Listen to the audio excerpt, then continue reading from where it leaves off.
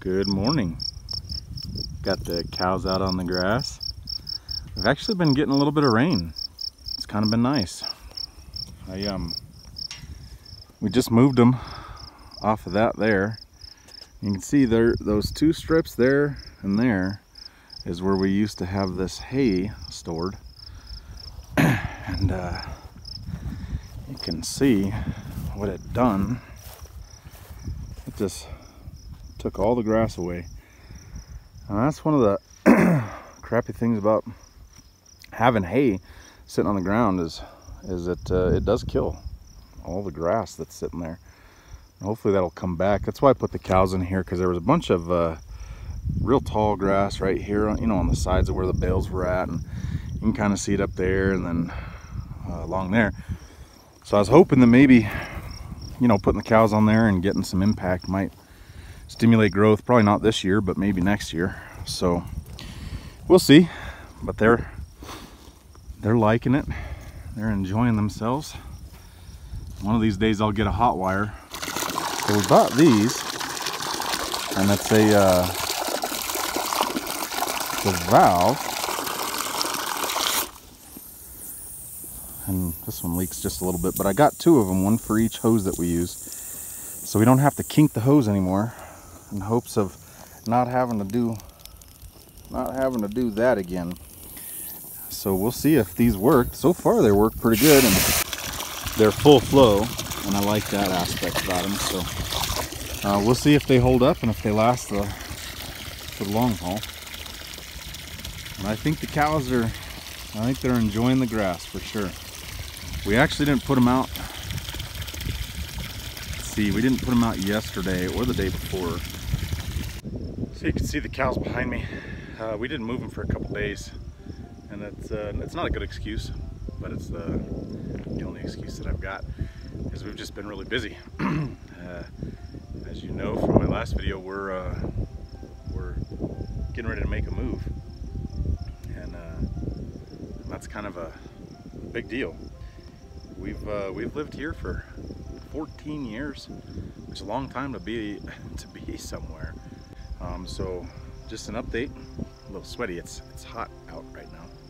Humid actually. It rained yesterday, which is kind of weird, because one of the reasons why we're wanting to move to somewhere that's a little bit gets a little bit more moisture is because it doesn't rain a lot here in Colorado. So I said in my last video that our average annual precipitation is about 15 inches, 16 inches, right in that area. And I don't know what we're at for the year, but usually this time of year we're not getting rainstorms. It's hot and dry and in the 90s, and it stays that way until September. You know, maybe the end of August, but usually September we'll get a few rain showers and then rain snow mixes, and then it used to be that we would get a pretty good snowstorm in September as well, and kind of kick off winter.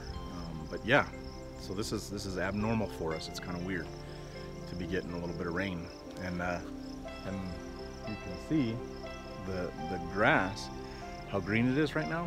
And maybe whoever's watching this, if you're from a state that actually gets water and has water, you might see that and say, well, that's not very green. But for us here in the high desert of Colorado, this is paradise. This is great. This is wonderful.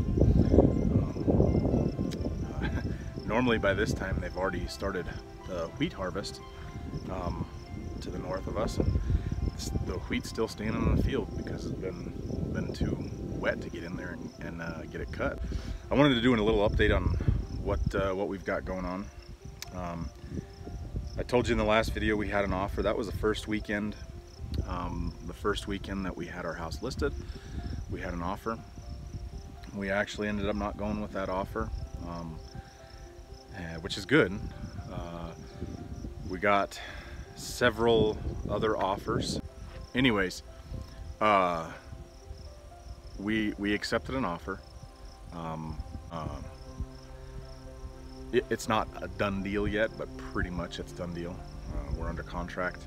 We still have to go through the appraisal. We still have to go through the home inspection and all that stuff.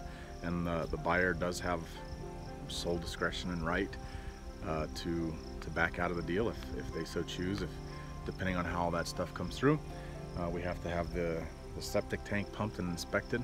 That's actually law where we're at. Even though we just replaced our septic tank like, probably a little over a year ago, year and a half maybe. We put a new septic tank in there. So, but it's law, I guess. No matter, even if we had just done it right the day before we went under contract, we'd still have to have that done, which is crazy to me. But you know, laws don't always make sense, especially in Colorado. So we're in the process of still trying to figure it out, figure out what we're gonna do, because we're set to close on this place, our current home. Well, let me back up. We're set to close on the place that we're buying in Missouri the 30th of this month. Obviously that can't happen until we close on this place. And so we're gonna have to extend that out, which is fine. And the seller there, from my understanding, is willing to work with us on that.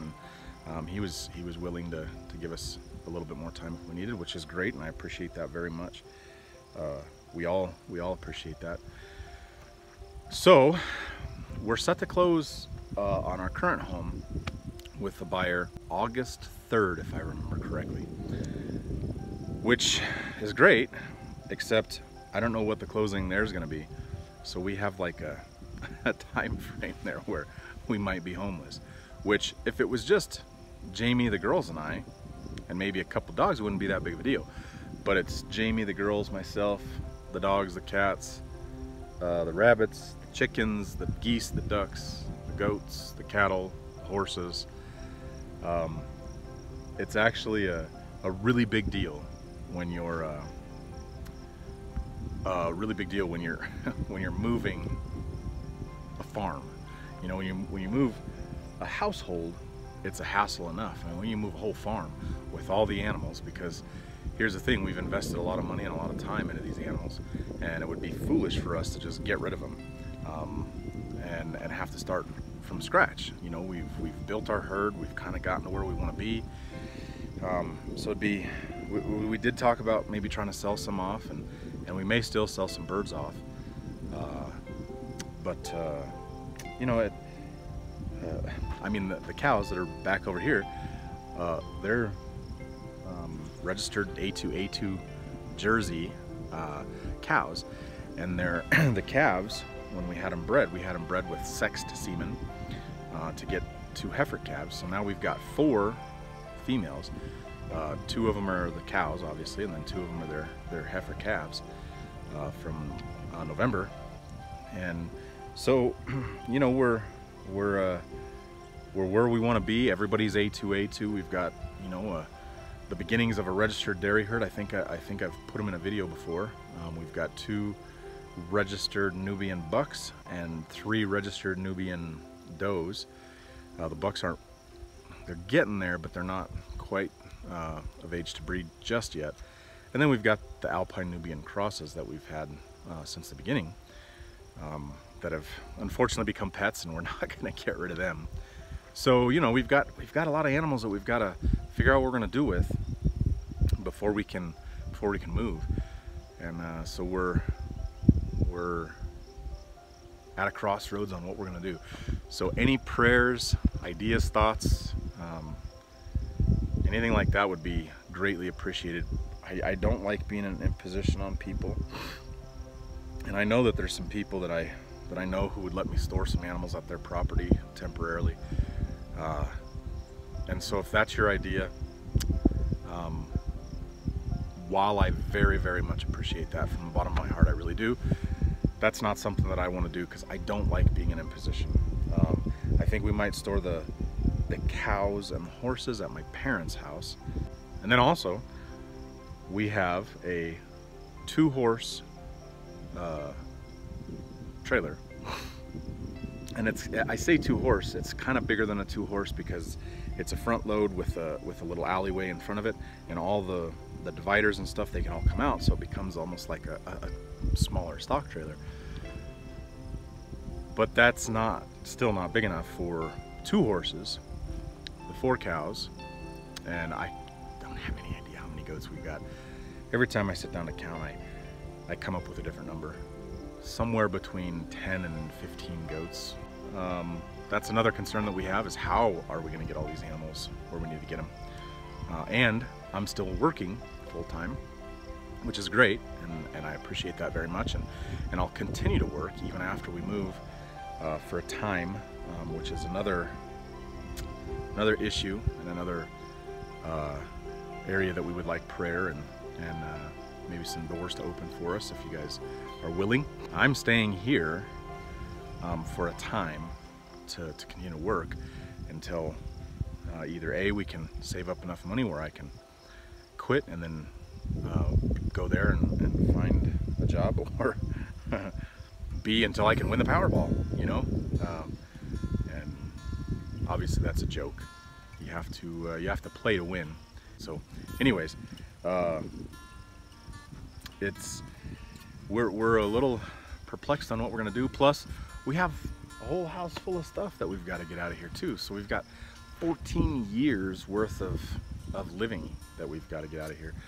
A bunch of vehicles, farm equipment, and our household items, plus all the animals. It's a stress, but it's a good stress to have. Also, Taylor, our middle girl, she is not thrilled about this. She doesn't want to move.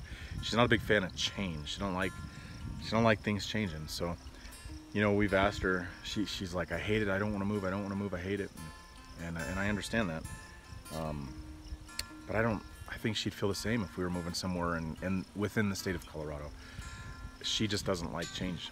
You know, this is the only house she's ever known. She was born in the hospital, obviously, but born and raised here at this house.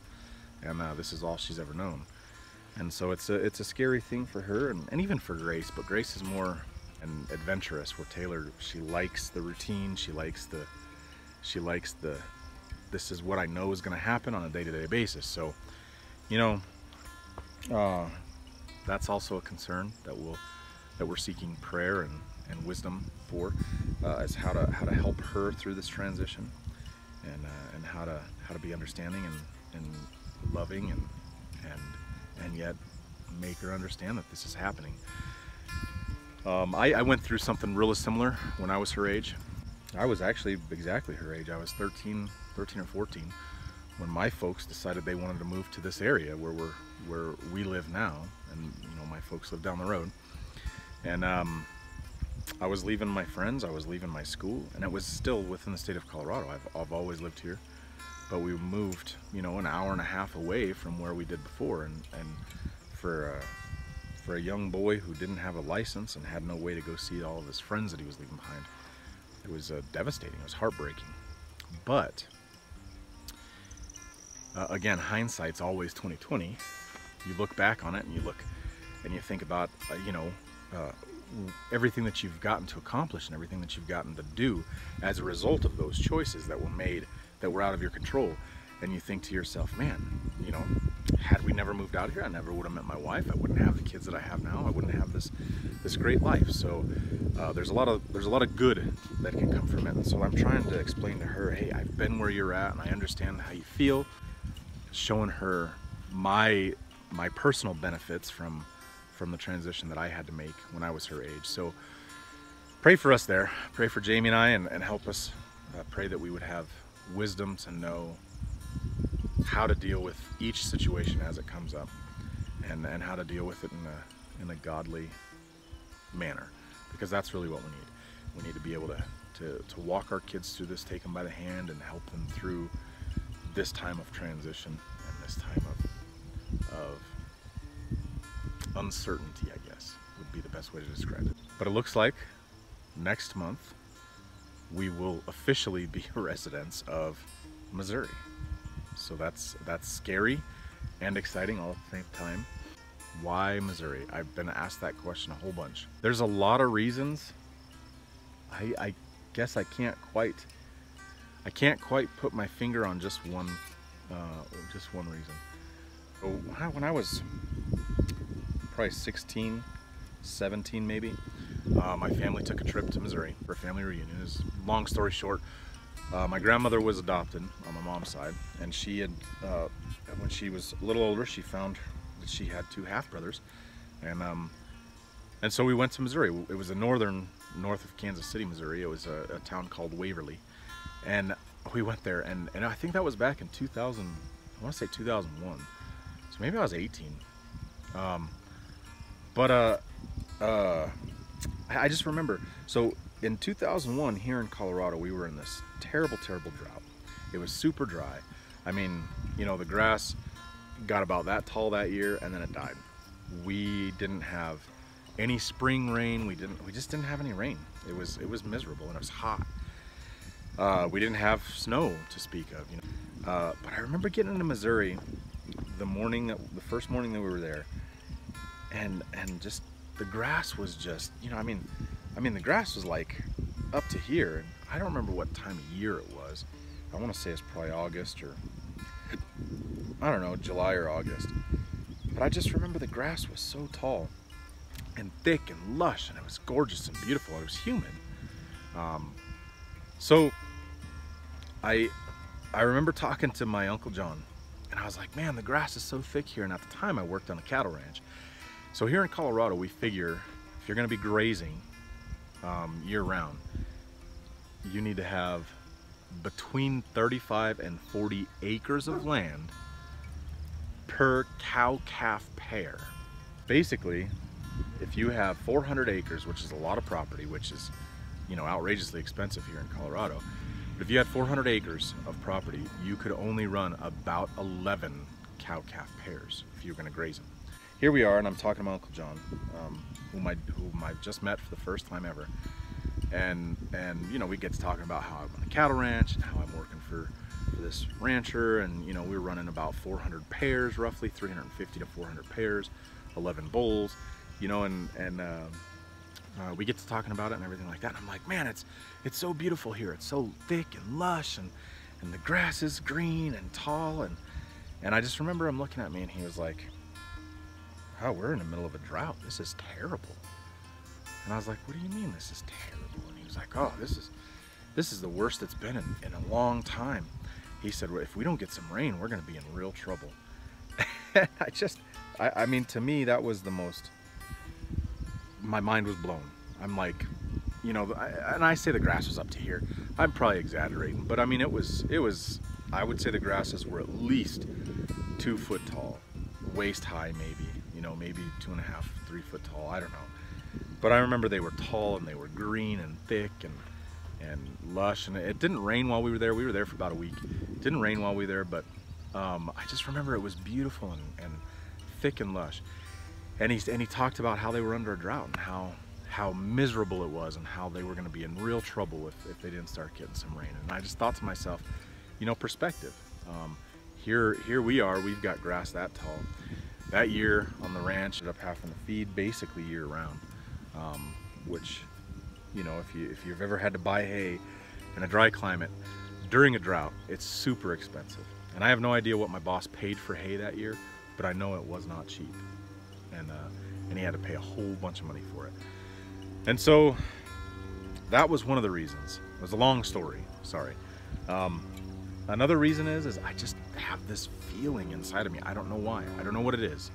I've got a hunger inside of me for Missouri, and I can't explain it to you. I wish I could. Jamie's asked, other people have asked. I can't explain it. I don't understand. The other thing is it's fitting. We just celebrated Independence Day. I like being free. I like freedom. I like being an American, and I like being a free American. I like being able to live my life, and I don't like a lot of government interference. And I mentioned a little bit in the last video of some of the things that Colorado does. For instance, the rain barrel thing. And now, guys, I said that just recently changed, and it did.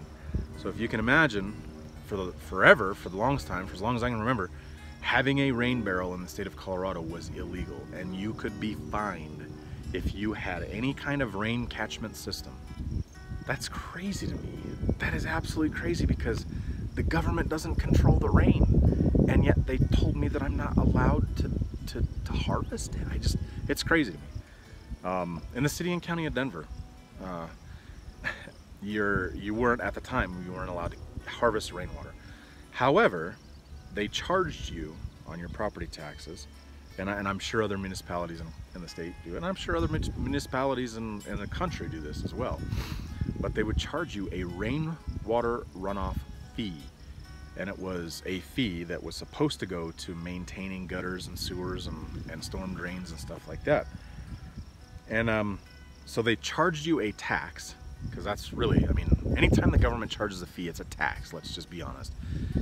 And so they would charge you a tax for catching your rainwater runoff, but you weren't allowed to harvest the rainwater runoff. It's crazy to me. It's absolutely crazy, but it is what it is. So being able to sell milk and meat, you know, you can come to my farm and I can sell you a gallon of milk, and that's legal. Can't do that here in Colorado. When we were back there visiting at the beginning of May, we were talking to one of the realtors, actually the realtor for the guy that we're buying the house from, the property from, and her husband runs a cattle ranch, and we were talking about hay prices and stuff like that. And I was like, yeah, right now for a round bale of hay in Colorado, it's going for about $2.10 a bale. And man, her knees buckled, and I thought she was gonna fall over. They pay $45. She said that's the high price. There's a lot of reasons, and to put my finger on one, I couldn't do it. I know it doesn't make a lot of sense to some people, but it makes sense to me, and it's just something that I gotta do. Ultimately, my dream is to run a cattle ranch. That's been my dream for the longest time. And at one time I was like, I'm gonna run a conventional ranch. You know, that's all I knew. Conventional, you just turn your animals loose and make sure they got water. And in the wintertime, you gotta feed all winter. But I've been doing the more and more research and some of the rotational grazing and stuff like that, and I just feel like there's a better way. There's a better way. And so I'm gonna try to put, when I get to that point, I'm gonna try to put some of these practices that I've been learning, and I'm gonna continue to learn. But you know, I've been watching guys like Joel Salatin. He was kind of the introductory person to this madness. But Joel Salatin, Gabe Brown, and a guy that I really, really like is Greg Judy. You know, you can look up videos about him all the time. But these guys are pioneers in their field, and there's a bunch of other ones. Ian Mitchell, Alan Savory, who's got some really interesting stuff. Some stuff that he's done in Africa, South Africa, and stuff like that. And this stuff works, you guys. People will say it doesn't, but it really, really does. It works. So anyways, I'll get off my soapbox, but ultimately that's what I want to do. Is I want to do a Greg Judy style grazing plan, and see what I can do. Ultimately, I would love to be able to make money from the farm, and that be my job. That's, you know, that's what I'd like. You've heard the phrase, build a life that you don't need a vacation from, and I don't feel like I need a vacation from the farm. It's not to say that I don't enjoy going camping, and I don't enjoy going fishing, and I don't enjoy that sort of thing, but I don't ever feel like I need a vacation from my farm. I love the farm. I love being on the farm, and so ultimately that's my goal. That's what I want to do.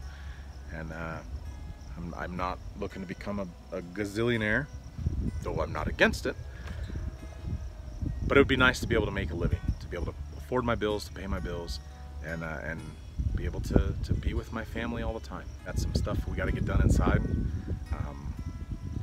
Some things that we got to get done to get the house sold, or you know, to get the house closed on. So thanks for listening. Thanks for letting me be on my soapbox.